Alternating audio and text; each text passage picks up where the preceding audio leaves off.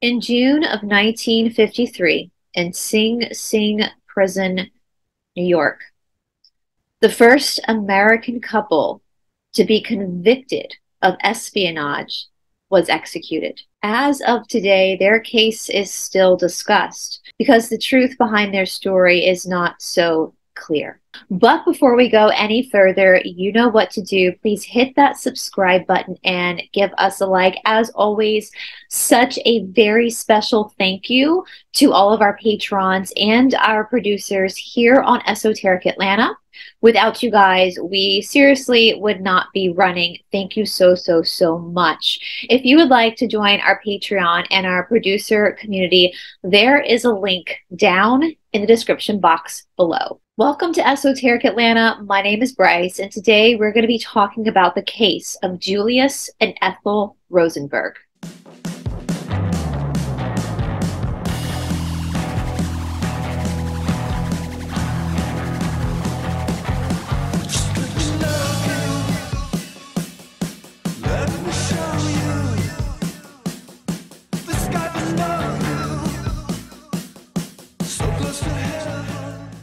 Now, before we get into the case, once again, I do want to offer my apologies if you hear any banging around.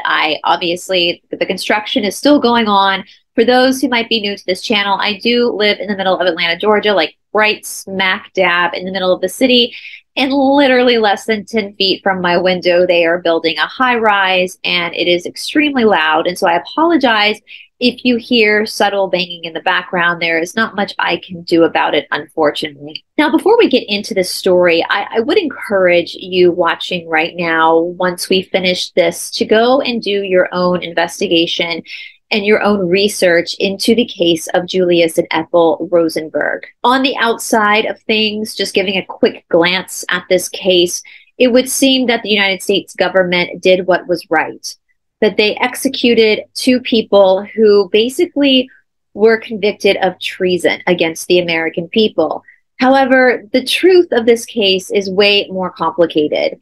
And the deeper and deeper and deeper you look into this case, the more you start to realize that it's not so black and white. And for me personally, as I was researching this case, I saw a lot of similarities between the culture of the 1950s and the culture of 2023. It's very interesting to me that human beings have the propensity to become hypnotized. Human beings tend to grasp onto any truth that they deem to be truth and fight for it to the death. Human beings also have the propensity to be vigilante, even if vigilante behavior is more violent, the justice for the crime they believe they're fighting against. And I think that the case of Julius and Ethel Rosenberg, if we were to really viscerally take this information in, we would make better choices in the future when it comes to things like law and order. Yes, it is true that at least Julius Rosenberg was most definitely a spy for the Soviet Union. But again, as you will see, the evidence might not be what you think it is. Now, for me, I was born in 1983. I was born 30 years after their execution. However, my mother used to tell us stories as we were growing up about her experience in her childhood and her fear of the Cold War. My mother would tell us growing up about drills that they would have to do in their school in case the Soviet Union were to attack. Now, my mother was born in the late 50s, so she grew up in the 60s and the 70s. And as we get into the case of Julius and Ethel Rosenberg, hopefully you will see just how long this hysteria was going on. Now, Julius and Ethel Rosenberg were both first-generation Americans. Between 1880 and 1920, there was a mass exodus from Eastern Europe, particularly Russia, of Jewish people. In fact, during that 40-year window, 2 million Jews started their new life in New York. Now, generally speaking, I do feel like regardless of what generation your ancestors immigrated here or under whatever circumstances your ancestors immigrated here, I can imagine that, especially for the first generation Americans, there can be quite a struggle. You're struggling against the culture of the old world while living out the culture of the new world. Even though Julius and Ethel were born here in America, I'm sure in a lot of ways there were fantasies about the motherland. After all, for many humans, we often think the grass is greener on the other side. Now, between 1880 and 1920, we don't just see the exodus of Jewish people. I'm going to be honest with you guys.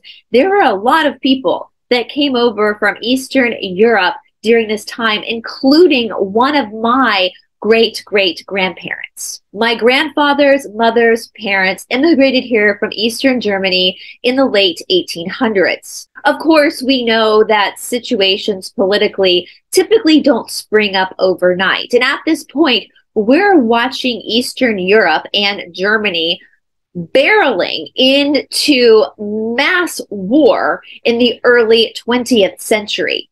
This is leading up to World War I, World War II, and then the Cold War, with the Iron Curtain falling for the USSR.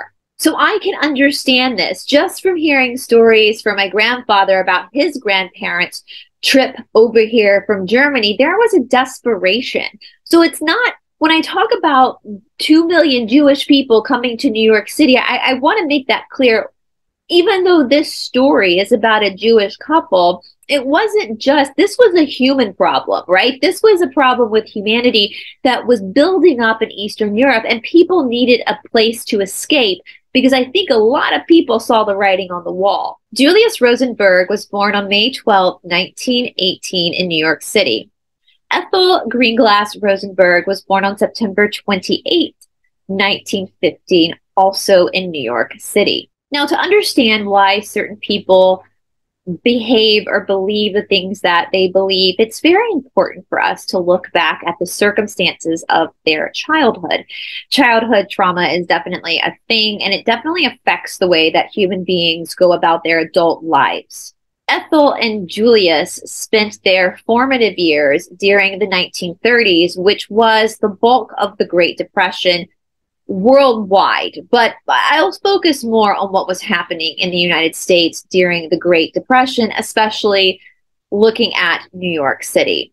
Now, if we look back at the history of the United States, anytime there has been an influx of a certain ethnic group of people, that group of people typically becomes targeted by the mass majority.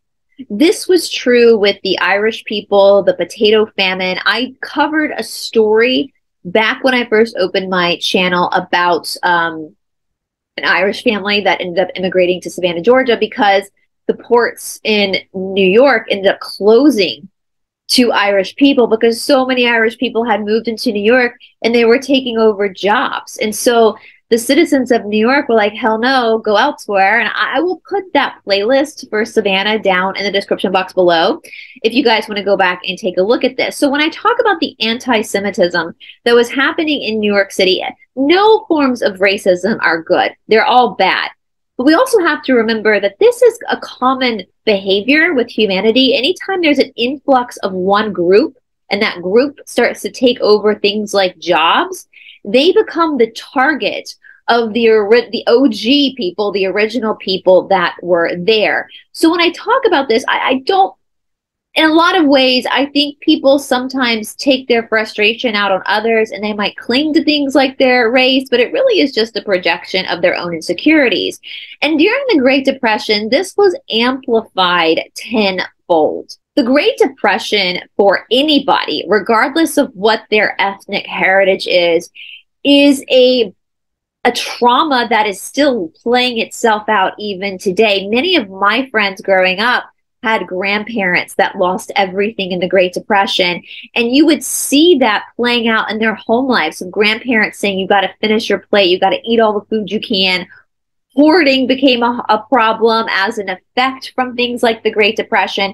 And fortunately for me, and hopefully for many of you watching, we've never experienced poverty like the poverty that the people in the 1930s experienced. At this point, you saw people standing in line for hours just to get free food at a soup kitchen. Another thing is that there were no tenant rights. So nowadays, if you are renting an apartment, there are tenant rights that secure you. Yes, you can be evicted, but it takes a lot to get somebody evicted. At this point, though, none of that existed. And so living in a place like Manhattan in New York, where there are so many people anyway, and constantly on a daily basis, seeing people starving, seeing people's furniture and belongings being thrown out on the street from their landlord because they couldn't pay their rent. People were trying to even sell their children. That's how desperate they were for money. This was, again, a trauma like probably none of us in America have experienced, or hopefully will ever experience again. Even the crash of 2008 was nothing compared to the Great Depression. So here we have Julius and Ethel, Julius Rosenberg and Ethel Greenglass at this point, growing up with this trauma. On top of that, they are first-generation Americans, and they are Jewish. And so they are being blamed for the loss of jobs. They are being blamed by the general public for why things are not panning out the way that it's supposed to pan out for this American dream. Needless to say, life was very hard for Ethel and Julius. People had lost faith in the American version of capitalism. And so, as what typically does in the history of humanity, the pendulum will swing from one extreme side all the way to another extreme side. And so for many of the young people trying to find some sort of escape, some sort of answer for all of their problems, they clung to this idea, this philosophy, this government called communism. In their mind, they believed that Russia was a utopia. In fact, Julius became a leader for the Young Communist League USA at City College of New York. This is where he would go on to graduate with a degree in electrical engineering. Now, one professor on a lecture I listened to claimed that during this time period at City College in New York, we think about Berkeley in the 1960s, and I wasn't around for Berkeley in the 1960s, but I know about it. It was a pretty big deal. There were all these riots and revolutions coming out of this college. But according to this professor, during this time, a few generations before at City College, New York, what was happening, the revolution, the ideas that were happening at City College made Berkeley look like child's play. Now, the Young Communist League USA, or YCL USA, is a youth organization whose stated aim is to develop its members into communists by studying Marxism, Leninism, and actively participating in the struggles of the American working class. Which, I mean, holy crap, the struggles of the working class were the theme of any child growing up in the Great Depression. Something interesting, though, when I was researching this actual organization that Julius was a leader in reestablished itself in 2019. I kind of laugh when I say that because it scares the shit out of me. It's an uncomfortable laugh. Now, Ethel Greenglass Rosenberg, when she was growing up, she had aspirations to be an opera singer. Apparently, Ethel had an amazing voice, and that was her dream, was just to stand on that stage and sing. But unfortunately, as many people's dreams die, so did Ethel when she ended up taking a job as a secretary at a shipping company.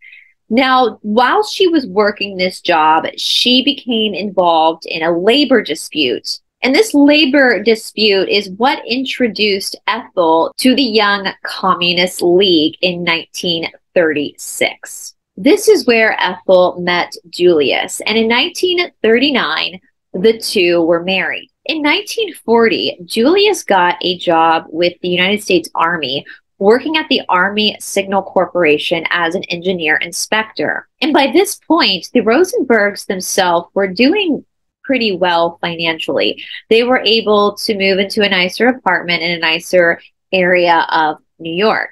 Now, Julius did not hide the fact that he was a communist.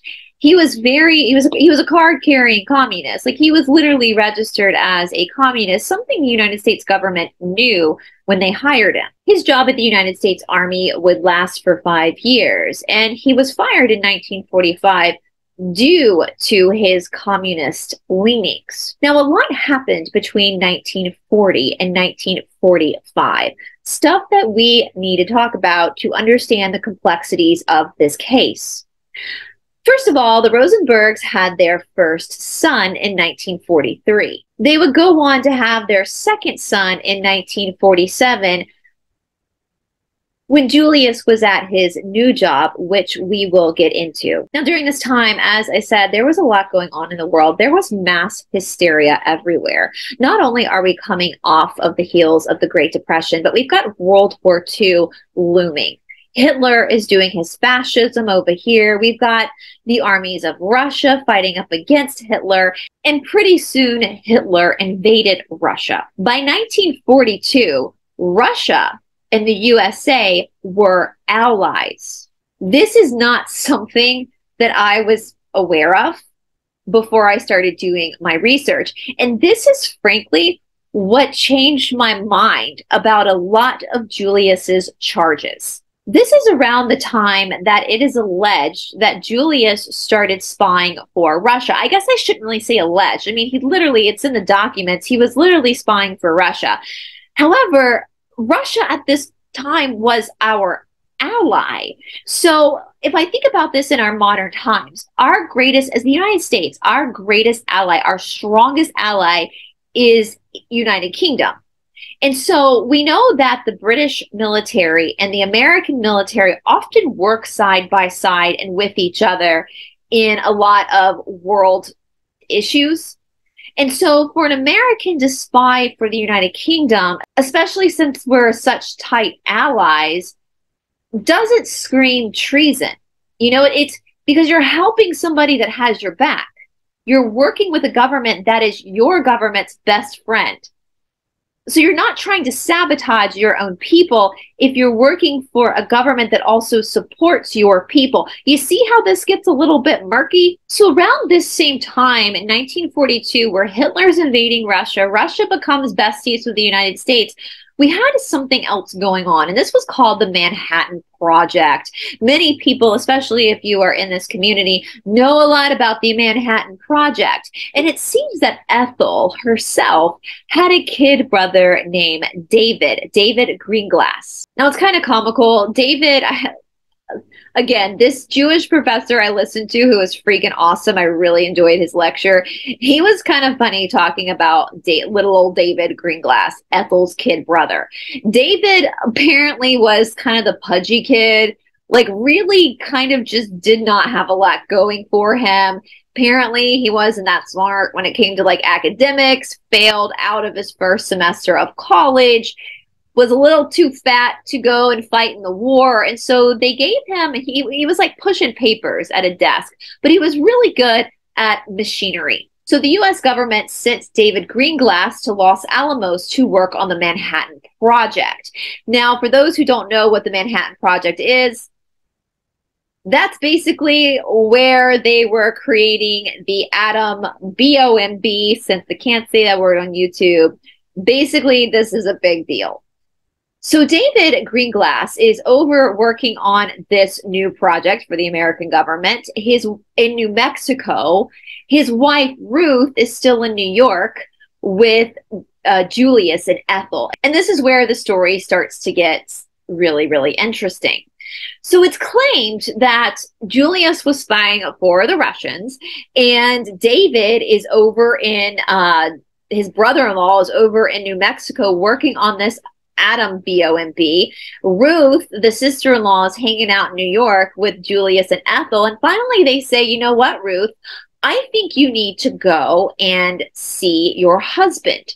Now, on these military bases, apparently his sister, Ethel, would not have been allowed on to see her brother. Of course, the brother-in-law would not have been allowed on to see the brother, but the wife is a different story.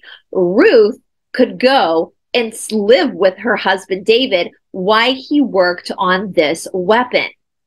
Now, remember, at this point, the United States and Russia are still allies. Of course, that would soon change. And this is the crux of why they got the death penalty. It all came down to this nuclear weapon. In 1944, Ruth heads to New Mexico, and it is claimed that Julius came up with a plan. Julius took a box of Jell-O and cut it in half and gave half to Ruth and told her that when a carrier comes, he'll show the other half of the Jell-O box so that Ruth would know he was legit and knew she could trust him to hand over information about the atomic bomb. Again, as I said, by 1945, by the following year, the United States government fired Julius Rosenberg from his position with the United States Army due to him being a registered communist. But have no fear, because fate and destiny is here. Julius then starts working for Emerson Radio. Emerson Radio takes jobs for the United States government. So now Julius has an even better way of getting all of this information to the Soviet Union. So Ruth Greenglass, the wife of David Greenglass, is now off in New Mexico while her husband is working on these weapons. Around this time, Julius back in New York is getting fired from the Army for being a communist and gets a job at Emerson Radio. And a man named Harry Gold shows up in New Mexico wanting to speak to Ruth. When he sees Ruth, he shows Ruth the other half of the Jell-O packet. So Ruth knows he is the man that she is supposed to give her husband's sketches of the atomic bomb to. In 1945, the United States drops 2 of its BOMBs over Japan. Now, it is said that these were literally like the only 2 we actually had were the 2 that we dropped over Japan. I don't know if I believe that, but even if that were true, as this awesome professor, which I'll put his lecture down in the description box below, as he said, like, the Japanese didn't need to know that. Like, all of a sudden, people feared the United States. We all of a sudden were top dog on this planet because we had these weapons of mass destruction, basically, at our fingertips. So now people were like, oh shit, oh shit, oh shit, oh shit. We can't piss off the United States because they could literally annihilate us because of their weaponry. So the United States is walking around with its chest up, knowing that no one would dare try to invade us because look what we got. We can like take you out. In 1945, World War II ends and the Iron Curtain is dropped over the Soviet Union and most of Eastern Europe. At this point, Russia is no longer our allies. I mean, Russia is not even an estranged friend at this point. At this point, the tides have turned and Russia becomes public enemy #1. And what I thought was really fascinating, because I remember when the Berlin Wall came down, I was a young child. I remember my father calling my siblings and me into the living room to watch it come down on TV, but I didn't know what it was. But I remember it, but I was a kid. So yes, I was born at the tail end of this Cold War. My parents, on the other hand, spent the bulk of their lives, their first part of their lives, in this Cold War, which we're going to get into with some of the stories coming from this, because it reminded me of stories my mother told me, but we'll get into that in a second. But this Cold War, I never questioned why it was called the Cold War and not the Hot War. It was called the Cold War initially because the Soviet Union, there was nothing they could do to the free United States because we were the one with the weapons, with the powerful weapons, right? And after after the war, there was no way that Russia was going to be able to keep up with the United States. During the war, it is said that for one American soldier who was killed, 50 Russian soldiers were killed. So the USSR was in no place to try to spend extra time developing these fancy gadgets and gizmos. Even during Hitler's reign over fascist Germany, a lot of the German scientists were pulled from working on these fancy weapons in order to create other things. I have to be careful what I say on YouTube, guys, but you guys know what the scientists in Germany were doing during World War II. I don't need to go into it, but they were basically pulled back. So the United States really came out on top. Now, what was interesting, I thought that this professor brought up is that even though people like in the normal world tend to think of like fascism and communism being like two extremes of a political spectrum, they're actually not. I kind of knew that. Like, even as a kid growing up, they'd be like, you know, they show the picture Hitler, Stalin. And I'm like, but it's the same picture. Like, it's literally fascism and communism are the same. It's all tyrannical dictatorship government control. And this professor called them bedfellows, which I thought was fantastic because I was like, yes, yes, Mr. Professor Jewish man, you were awesome because that's correct. Even though the Jewish population were very sympathetic, generally speaking, sympathetic to the communism, the Stalins. I can see why, because, you know, the Holocaust happened and it was the Jewish people who were targeted. So I can understand why you would become sympathetic to the people fighting off the people hurting your people. But literally, those people are the same as the people fighting your people. Does that make sense? There's really no difference. There's literally no difference between communism and fascism. No difference. Censorship, government control, do as you say, rules for thee, not for me. It's all the same shit. But anyway, I digress. Tides have changed now. So in just a span of a few years, I mean, think about everything we've been through in, let's just say, since 2016.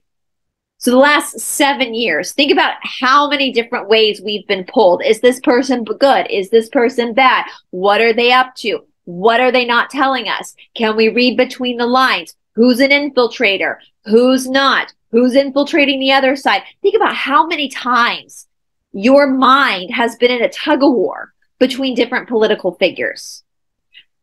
And now take that experience and put it in an even shorter amount of time, and you have the Rosenbergs. My friends, we're not so different from this couple who was executed for treason. Because in 1942, the Russians were our allies. 3 years later, in 1945, the Russians were public enemy number one. So 3 years prior, it was totally fine for Julius Rosenberg to be spying for the Russians. But the minute the tables turned, it wasn't okay. I mean, judge not, lest ye be judged, right? There's an empathy that I have for this couple, even though I myself think communism is a horrific governmental system. As a human being, I can understand why the Rosenbergs would cling to communism. I get it. I get as much of it as I can as a person living in 2023. I have empathy and compassion for this couple. And for me personally, I don't think they meant to hurt anybody. I think they were just trying to figure out a way to make the world right again. So as I said, Japan was attacked in 1945. The Iron Curtain fell. Russia became public enemy number one, or rather, the USSR became public enemy number one, and the Cold War began. Again, in 1945, the attitude of the American people was, oh, it's fine. That's why it's a Cold War. We have all the power. We have the atomic bombs. They don't. They're not going to attack us because we'll just blow their country to smithereens if they do. So we can rest assured, we can rest in our laurels that we're fine. But then 4 years later, in 1949, something happened that drastically changed the attitude of the American people and drastically changed the fate of the Rosenbergs. In 1949, a high amount of radiation was detected coming from Russia. The United States freaked out. This amount of radiation coming from Russia meant only one thing. They had their own atomic bomb. And it was later confirmed on August 29th of 1949. One was exploded over a vacant area of Siberia. It was like a testing run. Now the United States wasn't so safe because now Stalin had the bomb. Again, mass hysteria picked up all over the United States. All of a sudden, kids were taught these drills. And my mother, again, my mother was born, both my parents were born in the late 50s. So even over a decade later, my mother remembers doing duck and cover drills where they would have a siren go off. You know, at this point, the Bay of Pigs was a big thing, and they would have to learn how to cover under the desk in case a bomb was dropped. So even into the 60s, they were still running these drills. The people, the private citizens of the United States were freaking terrified. For a generation that at one point felt safe and now doesn't feel safe, that's extremely stressful. And of course, this type of fear can be used and can be manipulated. Because around this time, we had the beginnings of McCarthyism. And this is, of course, named after Senator Joe McCarthy. And I'm going to be really honest with you guys, even though I think communism is an absolute disgrace to humanity, I don't like Joe McCarthy. That man terrifies the shit. He scares me like that. And I fear, looking at these behavior patterns, I actually fear that this is what's coming for us again, this form of McCarthyism to the extreme. And even though Senator McCarthy was right about a lot of people, he was also gravely wrong about a lot of people. Joe McCarthy, in my opinion, was almost like a fundamentalist vigilante when it came to trying to pursue the demonic being of communism. And yes, again, I'm going to reiterate for those that are listening and are not hearing what I'm saying, two things get to be true. All right. This is probably the most important saying of our modern times that people need to take in. Two things get to be true. It is true that communism is a nasty, horrific thing that humanity has had to go through. That is very true. There is nothing good about communism. It is completely evil. It's also true, in my opinion, that Joe McCarthy himself was an evil son of a bitch too. Joe McCarthy believed that there were Russian spies. There were communist spies here in the United States. He was right about that. There were spies here in the United States. But the way that he went on his watchdog attack was completely wrong. Because again, even though he got some people right, he got a hell of a lot of people wrong. And in getting people wrong, he ruined their lives. Hear me when I say this. He ruined their lives. But if you think about what Joe McCarthy did, he ruined people. He ruined their lives for no reason, for his own egotistical, narcissistic, power-hungry crusade. We see that happening now, especially on platforms like Telegram, where people get an idea about someone or they don't like someone, and so they create stories about them and try to create a vigilante response to that person, trying to ruin that person's life without any proof. This is the problem with McCarthyism.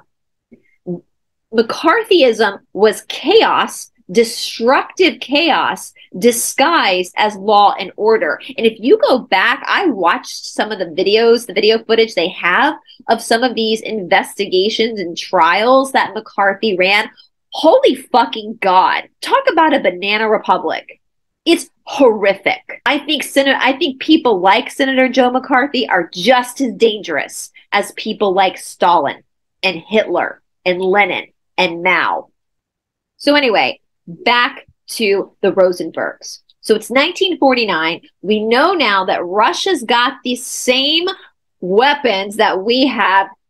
Heaven forbid, now we're in trouble because we were the ones that threw the first punch against Japan, who sided with the Axis side of the war.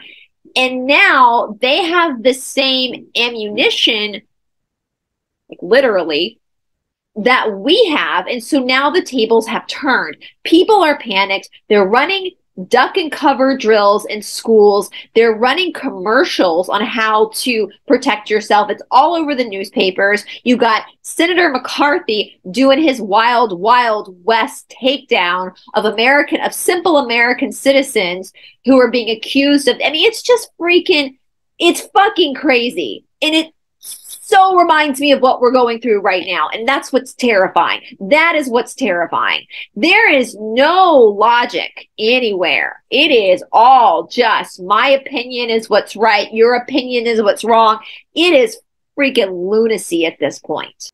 But while all this chaos and hectic energy is going around the general public, the United States government is starting to investigate how the hell Russia got everything they needed to create their own weapon. Again, it's not logical. I will say, like, that was true. The United States was like common sense. I mean, common sense ain't so common anymore, but common sense would tell you, like, the Russians were given this. There's no way that the Russians could have done this on their own at this time because of the devastation that the USSR went through after post-World War II. There was just no way that they would have had the time, the energy, the resources to figure this out on their own. Somebody had to have given them the information in order for them to create this themselves. Klaus Fuchs was a German physicist. He was a very, very good, very smart, very talented physicist who also happened to be a communist. During World War II, Fuchs sought asylum in Great Britain. Because Great Britain and the United States are such strong allies, during the Manhattan Project, the creation of these nuclear weapons, the United States requested that Great Britain send Klaus Fuchs to Los Alamos to help them work on the project. This was around the same time that David Greenglass, Ethel's little brother, was also there, where Ruth was doing her handoff with the guy with the Jell-O packet. It's all happening at the same time. So after Russia figured out how to keep up with the United States and the United States government started to do its own investigation, they realized that Klaus, this physicist from Great Britain, a la really from Germany, was a communist and most likely was a spy for the Soviets. And so on February 2nd, 1950, Klaus Fuchs was apprehended. Well, Klaus Fuchs, like many people, was not as brave and as badass as he thought he was because he folded like a cheap suit. The minute they started to interrogate him, he gave up a man named Harry Gold. If you remember, Harry Gold was the man who brought half of the Jell-O packet to Ruth Greenglass, Julius, and Ethel Rosenberg's sister-in-law. In early May 1950, Gold was arrested, and he lasted a little bit longer than Fuchs in his interrogation. But on May 22nd, 1950, he also folded. He confessed to being a spy, and he gives up the name David Greenglass and tells the authorities about the Jell-O story, the Jell-O packet story. On June 15th, 1950, David Greenglass, who is now living back in New York City, where he's from, is apprehended. He folds quickly as well, and he gives up his wife. Listen, ladies. Listen, Linda. If your husband gives you up in an FBI investigation, divorce his ass. Divorce his ass. That is some shady shit. I would rather my husband cheat on me every night of the week than do that shit. Like, what a fucking coward. What a coward. But yes, he gave up his wife, Ruth Greenglass, his brother-in-law, Julius Rosenberg, and his own dear sister, Ethel Rosenberg. What a fucking coward. I mean, to give up your sister too. Like, listen, if they were Southern, I don't think they would do that, because Southern men, they protect women. Next day, on June 16th, 1950, Julius Rosenberg is brought in for questioning. So they didn't arrest him right away. They brought him in for questioning, and they let him go home that night. However, the very next day, he too was arrested for the conspiracy to commit espionage. On August 11th, Ethel Rosenberg was also arrested for the conspiracy to commit espionage. And she is the one that I feel the most sorry for. And we're going to talk about why that is, because it's so fucked up what happened to her, like truly, truly. But I do have to say, the Rosenbergs, out of every single person in this situation, the Rosenbergs were the ones that were very stoic, brave, and they never folded. They never gave anybody up. They never told on anyone. They were literally the true commies, in the sense that they did not turn on their cohorts. There was also a third person who was arrested, and I didn't really want to go into his story too much, because it really doesn't have much to do with the Rosenbergs, even though they were all part of the same scheme. But I am going to bring it up because he actually fled to Mexico, and then the United States government got the Mexicans to like turn him in, and he ended up getting a pretty light sentence compared to the Rosenberg sentence, which is quite interesting. And that's the only reason why I bring it up, because he's going to come into play a little bit later on in the story with some interesting things that he had to say about this later on in life, about this whole situation, which I thought, again, was very fascinating. So just know that there was a third person that also ran to Mexico named Morty, got brought back. Now, even though David Greenglass originally gave up his sister Ethel, there really wasn't a lot of evidence to support the fact that Ethel herself was a spy. Yes, she was registered as a communist, but there's a huge difference between being registered as a communist and actually spying for the Soviet Union. The original story under oath, as David said, was that he would sketch out the BOMB, and his wife Ruth was the one that would write out the instructions, because according to David himself, his handwriting was like chicken scratch, and so she had to be the one to actually write out the instructions to then hand to Harry Gold. Harry Gold got connected to them through Julius Rosenberg, who again is the husband of Ethel, but again, Ethel's name in the beginning was never mentioned. For all intents and purposes, she had no idea what was going on. She was just a housewife at this point. And yeah, of course, yeah, she's a communist, but again, there's a big difference. Two things get to be true. You can be a communist and not want to commit treason against your fellow countrymen, right? Like, so she is the one that's really got the most question marks around her, especially when we get deeper into this case and what was found out later on by their children. The trial begins on March 6, 1951, and all three, Julius, Ethel Rosenberg, and this Morty character that had run off to Mexico, just like Keith Raniere, he ran off to Mexico, were all being tried at the same time. The government's main witnesses were David Greenglass, Ethel's little brother, and Ruth Greenglass, David's wife, and Ethel and Julius's sister-in-law. Just something interesting I learned, the judge in this case was connected to the Jesuits. Wrote that in my notes. Very interesting, especially when we look back on things Morty had to say about this later in life, long after the fact. So just keep that in mind, that the judge was connected to the Jesuits. Now, at the trial, David and Ruth implicated Ethel, saying that she was the one who actually typed up the notes regarding the workings and the mechanics of the atomic bomb.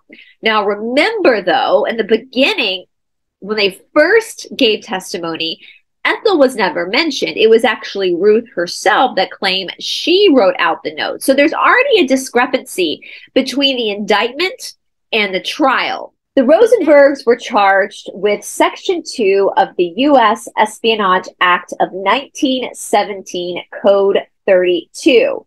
During the trial, the Korean War had also started. My mom's dad was a medic in the Korean War. So it was literally like the atmosphere the atmosphere of the United States at this time was like McCarthyism, communism bad. We just finished World War II. Now we got to do duck and cover. And people are literally, I mean, if I had lived in America during that time, I probably would have just like run off to the middle of nowhere and lived by myself, because this is unbelievable, the amount of stress and the amount of propaganda and the amount of just so many words I can't say right now because of censorship. But you guys kind of get what I'm saying, right? There's like so much happening. There's so much being covered in the newspapers. There's so much fear in the American people. And now, like, the fear that your next door neighbor, like the couple, this was a young couple in their 30s. Ethel herself was the mother of two young children, two young boys. I mean, these are your next door neighbors. Like, this is the woman who makes brownies and brings it to like your family cookout. Like, and now as American people, we can't even trust our next door neighbors. Like, they might be communist spies. You never know. According to Joe McCarthy, whoever he feels like accusing of being a spy, he's going to accuse of being a spy. So people are literally paranoid. I mean, this is the start of a huge cult, basically. People are paranoid of each other. They're worried. They're watching each other. The three-letter agency is being formed now to legally spy on people. Check out the Birds Aren't Real episode on that one. I'll put that down in the description box below. There's just so much going on. There's so much going on, right? And when all of this started, it was under President Truman. It ends under Eisenhower, which we're going to get into that too, because some things in this case made me very much second guess Eisenhower. I've been second guessing a lot lately. Frankly, I don't want to piss people off. Like, I'm not trying to like take away your hope, but I don't even think they're freaking white hats anymore. I think they're like black hats and lesser black hats is basically where I am with this whole thing now, because holy shit, like the amount of just fucked upness that is happening then, happening now is unbelievable. It makes me really truly believe what the Cassiopeians say, that only like 50% of people on this planet actually have a soul. There's some things about Eisenhower coming up in this story that make me just want to vomit. Like, what a soulless sack of shit when it came to some of this stuff. Excuse my language, but you'll see what I mean soon. When the jury convened, they only convened for 7 hours, which is not good. Usually, I mean, the Danny Masterson trial that just happened out in LA, what they were convened for like 2 weeks. I mean, this is, if a jury comes to the conclusion, their verdict, unanimous verdict, pretty quickly, it's either really good news or it's really bad news, because there wasn't a lot of debate between whether these people are guilty or innocent. And so they came back with 3 guilty verdicts for all 3 of them. Morty only got 30 years in prison.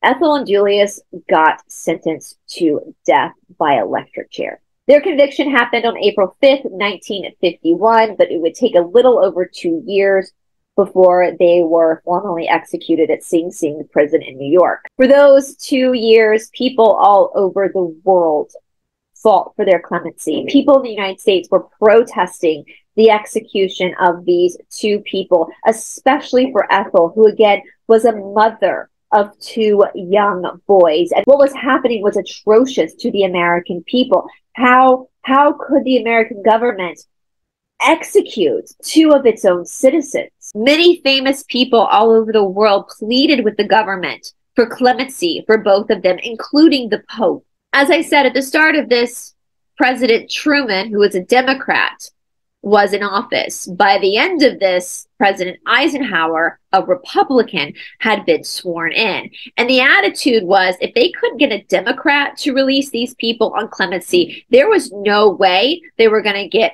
a Republican to release them on clemency. And this is what made me freaking sick to my stomach. One of the sons of the Rosenbergs wrote a letter to President Eisenhower pleading for his parents' clemency. The letter was written in a child's handwriting. It is heartbreaking to see this letter. And allegedly, apparently, Eisenhower didn't even bother to respond. What a sociopath, in my opinion. Didn't even bother to respond to a child a small child whose parents' execution is being plastered all over the newspaper. Not just here in America, but all over this is a child. This poor child doesn't know what communism is. He's a child. All he knows is that the government is about to kill his parents. How do we know decency? Regardless of whether the crime fit the punishment, regardless of whether they should have been executed or not. In my opinion, President Eisenhower should have addressed those boys. He should have at least, at the very least, written them a letter back.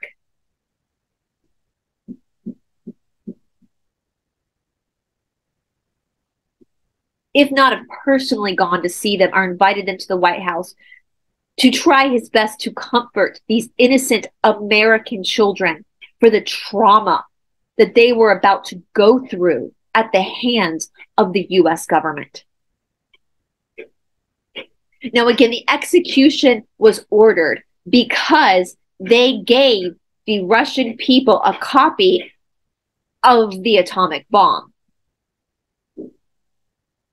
And their excuse was that this could be used against the American people. And yes, that is true. But how freaking arrogant are we? How narcissistically abusive are we? Did we not just drop 2 of those on Japan? Did we not just ruin and murder, like higher than serial killer level murder, a bunch of innocent Japanese people? And I get it. All is fair in love and war. I get that. I get that. They were part of the Axis side. We were part of the Allies. But you dropped it on innocent people. You dropped it on innocent people. Those people in Japan were just living their lives. They were trying to be good parents, good mothers, good fathers, good husbands, good wives. They were trying to be good daughters and sons, good sisters, good brothers. They had things they were excited about. They had dreams. They had hopes. They had ambitions. And the American government annihilated them. What? To prove that we're better than everyone else? To puff our chest out? And the minute that table gets turned on us, the minute there's a possibility that that might be used against innocent American people, not saying that that's right either, all of a sudden we now have to execute a couple when literally the United States government is guilty of the crime that didn't actually happen, that could have happened but didn't. It's like the Rosenbergs are the scapegoats for the karma that the military ran against the Japanese people, if that makes sense. It doesn't make sense, actually. It's pretty fucked up. There were some complications leading up to their execution, which I will place some documentaries, some lectures down in the description box for you to do your own due diligence and do your own homework regarding what happened in this case. I'm not an attorney. I'm not a historical attorney, so I don't want to misspeak when I talk about the regulations of the stay of execution, like what was happening legally. They ended up having to bump up the execution date because of the Jewish faith. They didn't want to execute them past sundown because they were going to be executed on a Friday. And it has to do a lot with, I believe, Shabbat. And so the government did not give the Rosenbergs a last meal because they rushed to get the executioner there to be able to make sure that they were dead by sundown. Julius and Ethel Rosenberg were executed on June 19th of 1953 in Sing Sing Prison in New York. They were allowed about 30 minutes before the execution to see each other and spend time with each other. However, they were placed together with a grate in between them, so they really couldn't even physically hold each other. Julius Rosenberg went first. At 8:02 p.m., they walked Julius into the chamber. They hooked him up to the chair, or they gave him 2,500 hertz of electric shock. By 8:06, Julius was pronounced dead. At 8:11, Ethel Rosenberg was brought into the chamber. They hooked her up to the chair and they gave her the same 2,500 hertz of electric shock. Ethel Rosenberg was much smaller than her husband. This should have killed her instantly, but it did not. After the first round, the doctor checked her heart and it was still beating, and so they had to do it again. At this point, the sun was already setting, but it didn't matter. They just kept going. At 8:16, people who were watching the execution said before the final blow, her body had been fried so badly that smoke came out of her head. After the execution, Michael and Robert Rosenbergs, the sons of Julius and Ethel Rosenberg, were adopted by another family who were also communists. This allowed the children to officially change their last name, which I personally believe was really smart, a smart thing to do, so that these boys did not have a stigma on them for the rest of their lives. Even though they both came from had pretty big families on both sides of the family, it was really, I personally, I don't know these people, so I might be misspeaking, but I just, as an outsider looking in, I think that was the best thing to do, to give them a clean shot at a new life. David Greenglass, the little brother of Ethel Rosenberg, who was the state's main witness and turned them in, he only served 10 years in prison. In 1975, Michael and Robert sued the United States government for more information on their parents' trial. And in 1995, after the fall of the Berlin Wall, all files were released regarding the trial. It became very clear at that point that their parents were technically guilty of being a spy, especially their father.